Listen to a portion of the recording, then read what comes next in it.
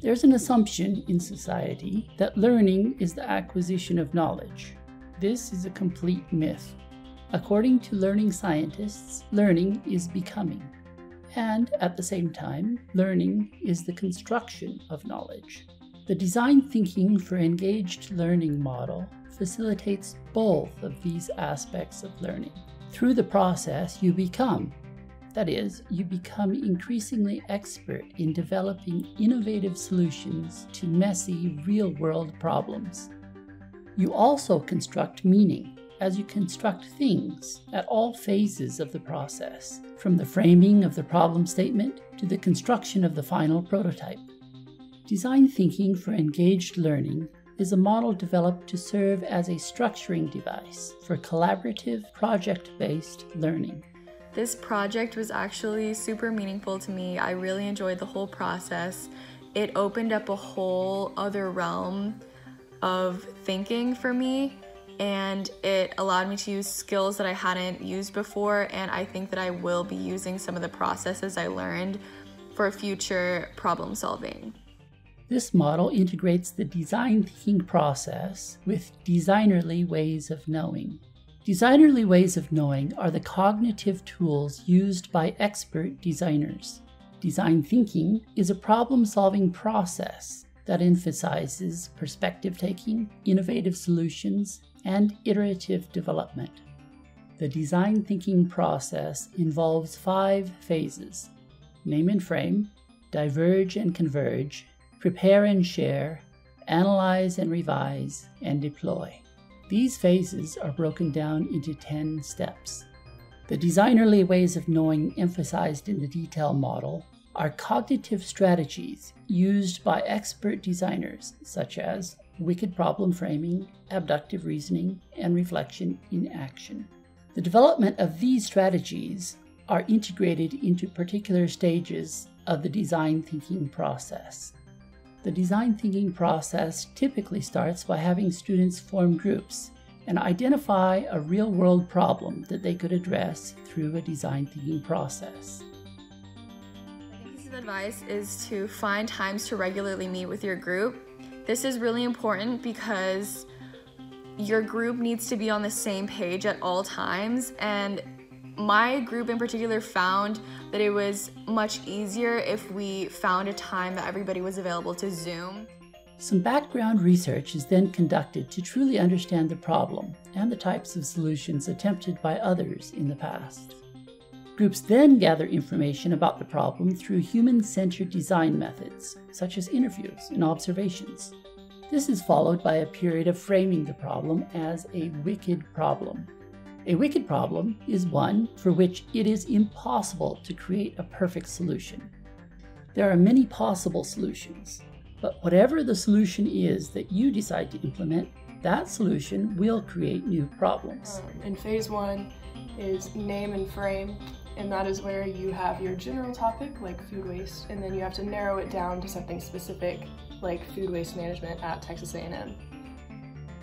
We were able to kind of reframe our problem statement and kind of identify that we wanted to just focus on giving children access to Texas 4-H in rural areas.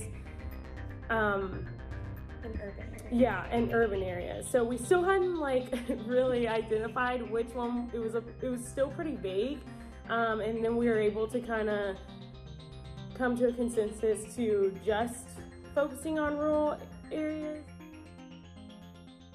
The designerly ways of knowing most evident in this phase are wicked problem framing and reframing, contextualized thinking, and cognitive, affective, and conative empathy. In the next phase, they brainstorm to come up with as many possible solution ideas as they can.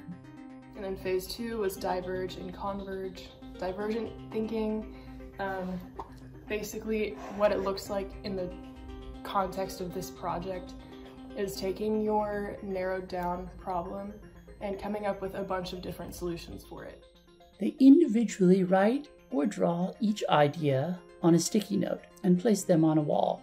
Creative, unusual, or impossible solution ideas are encouraged, and many solution ideas are needed.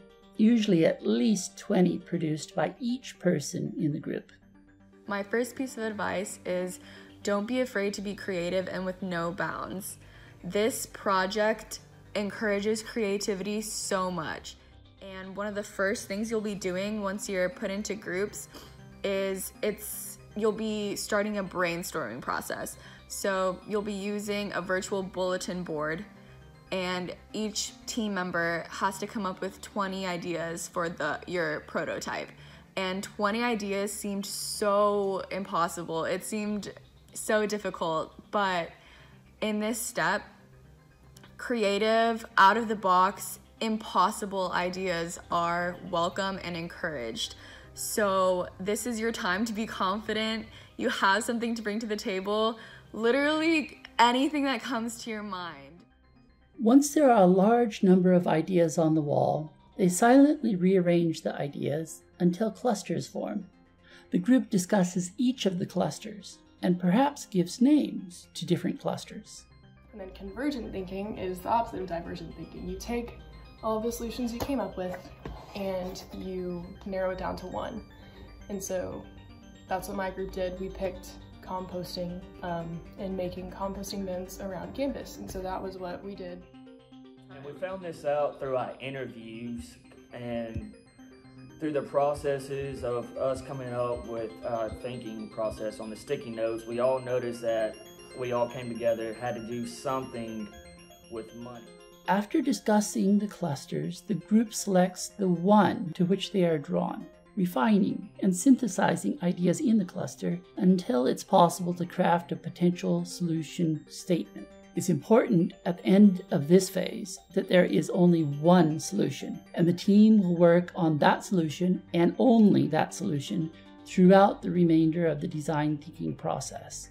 Yeah, and then from the concept map or ideation, we kind of saw a common trend of like all of our sticky notes in the biggest cluster for money and for fundraising and donations, things like that. So that's kind of where our high fidelity prototype came from, is just kind of honing in on the fact that we need to focus on fundraising and finances, budgets, things like that.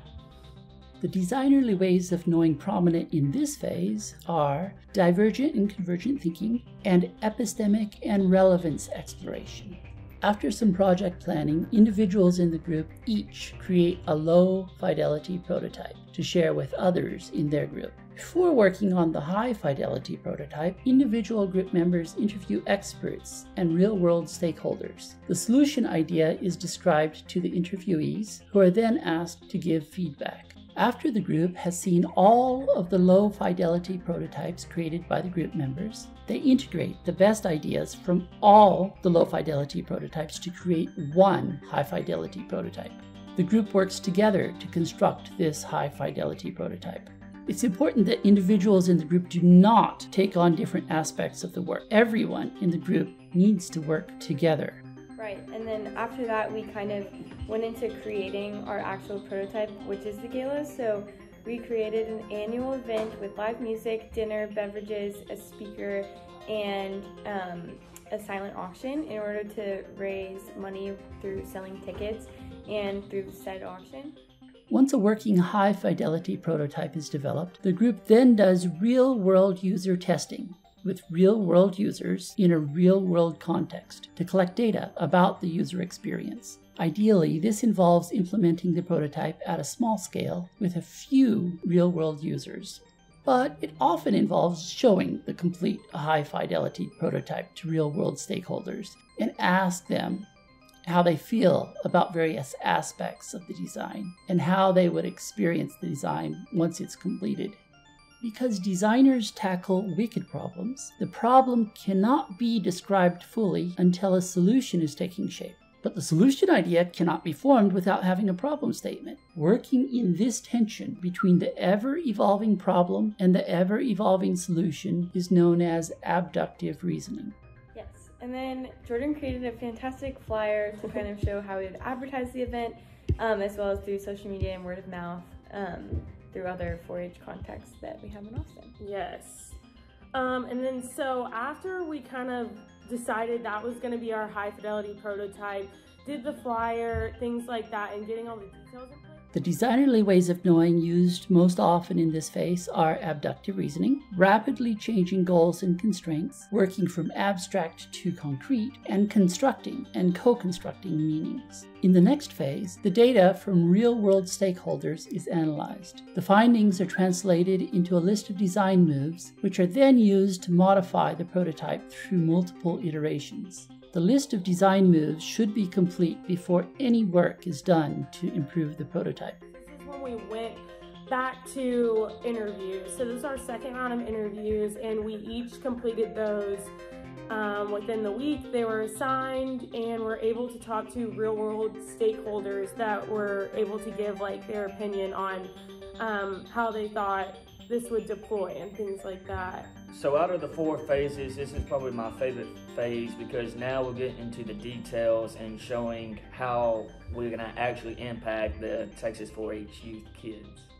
In this phase, the designerly ways of knowing we see most clearly are reflection in action, contextualized thinking, constructing and co-constructing meanings, and cognitive, affective, and conative empathy. In the final phase, the design is deployed in a real-world context, and the team engages in wrap-up discussions and other reflective activities. Hopefully, you'll be deploying your design in a real-world context in which you will have real-world impact. And we ended up actually making the sticker, and I've sold like 15 of them. It's a different process than what we thought we were getting ourselves into at first. At first, you know, we didn't really know what we were doing, and then you got down into it, and now we know that we're actually going to be having an impact on Texas 4-H kids, and it's a huge impact towards us. The design thinking for engaged learning process is collaborative. Almost all of the work is done by the team together, not by individual members taking on particular aspects, working alone on those aspects and bringing it back to the group. Working together is crucial. My first piece of advice is to meet with your team every week if you can. I really enjoyed this project because I learned a lot about myself and how to trust others and depend upon other people's judgment sometimes, because sometimes we're wrong, you know, we forget things. And I really enjoyed working with my team. I never met anyone in person, but they're all really cool. We ended up scheduling our classes together next semester, so that was really fun. The most challenging thing about this project, for me, and maybe for you, was making time to set aside working with others and making time to do the research and learn, like, what we need to do. And that can be challenging. You know, you need to make a schedule, and then you have to have your team make a schedule. And so you'll have to work together in this project. To get the most out of the design theme project, it will be important to read the instructions carefully each week and always check the due dates early in the week. With these are also very straightforward. There's always very detailed instructions, and they always provide a rubric. So the most important thing is to read every single portion of the instruction. My best advice on those is always check before the due date, because some of the things need to be done earlier in the week or you are not going to have time. I'm speaking from experience from forgetting to check it. The design thinking for engaged learning model can help learners develop 21st century skills, such as collaboration, communication, creative problem solving, and critical thinking. The group project that we did throughout the semester was a great opportunity to develop critical thinking skills and to attempt to address an environmental problem. We got to work with a team, which I believe added another layer of helpfulness. Doing that really helped me to ground myself in reality and realize how far we had come as a team and what we needed to do to improve throughout the rest of the semesters.